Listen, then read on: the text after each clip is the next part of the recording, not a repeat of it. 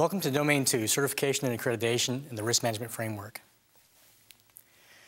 This is an extensive body of knowledge. There's a lot of material to cover, so let me just go over real quickly what we're going to cover exactly. We're going to talk about processes within the Certification, Accreditation, and Risk Management Framework. We're going to talk about specific roles and responsibilities, and a little bit about risk management, specifically around risk management strategies and mitigation strategies, that kind of thing.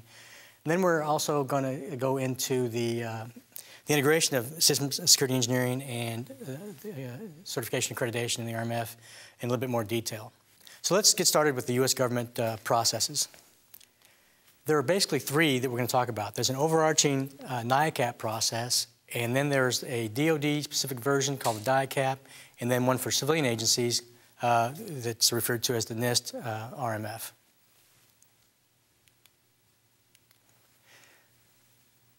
So let's talk in general what certification and accreditation does. What's the purpose of certification accreditation? Well, basically, if you remember from our discussion about what the ISSEP does, the security engineer ensures that these security controls, these protections are put in place in the system. So there's that whole design process. Well, certification and accreditation is really a verification and validation process. And the verification and validation piece, mostly the verification that the controls have been implemented properly, is what we call certification. It's a comprehensive assessment of the management, operational, and technical security controls in an information system. This evaluation is done on the actual IA capabilities of the system, so you need a production system in order to be able to do the certification evaluation. Accreditation is really the validation. It's the determination by someone with the operational responsibility to accept risk on behalf of the organization.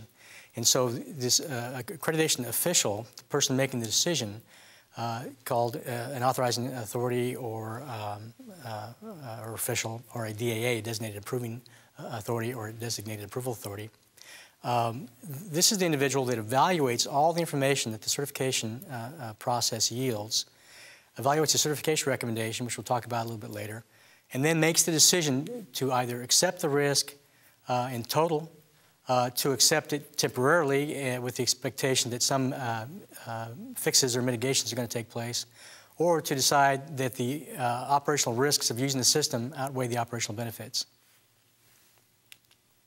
So what must be accredited?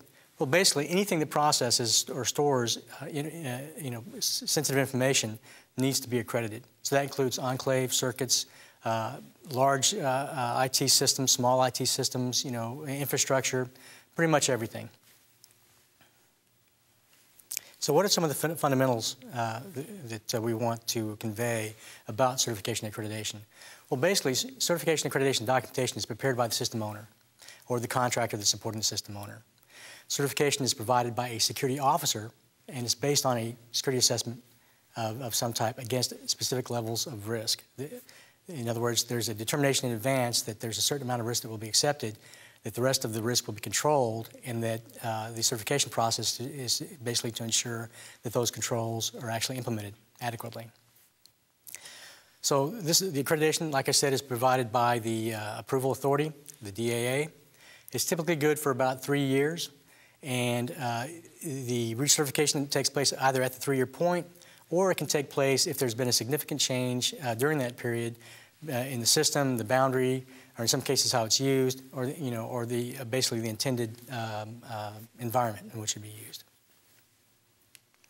So let's talk a little bit about how we apply the CNA methodology and the risk management framework. As I said, there are three basic processes or methodologies. We're going to talk just a little bit about NICAP because it's somewhat dated.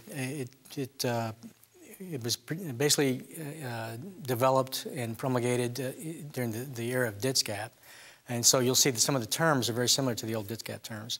But NICAP is a 4-step CNA process where it consists of definition, verification, validation, and post-accreditation. Definition is basically where you talk about, okay, what are the security requirements, what protection needs to be provided, what kinds of documentation is going to be provided, and how is the testing going to be done. Then phase 2 verification is basically the implementation and the testing to ensure that the controls have been implemented properly. Phase 3 validation is where they do the final assessment, and the relative risks are determined based upon multiple factors, operational factors, technical factors, how things are aggregated, maybe changes in the requirements. But ultimately, there's an assessment of the residual risk, and then a recommendation is made to the DAA to basically accredit the system.